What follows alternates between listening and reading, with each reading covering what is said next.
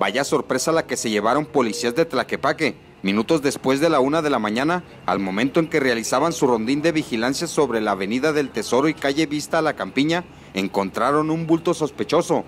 Al descender de su unidad, confirmaron que se trataba del cuerpo de una persona, envuelta en una bolsa negra y con cinta canela. Autoridades refirieron desconocer edad y sexo, así como las causas del deceso. Al lugar arribó personal del área de criminalística, quienes se hicieron cargo de las primeras indagatorias de este hallazgo.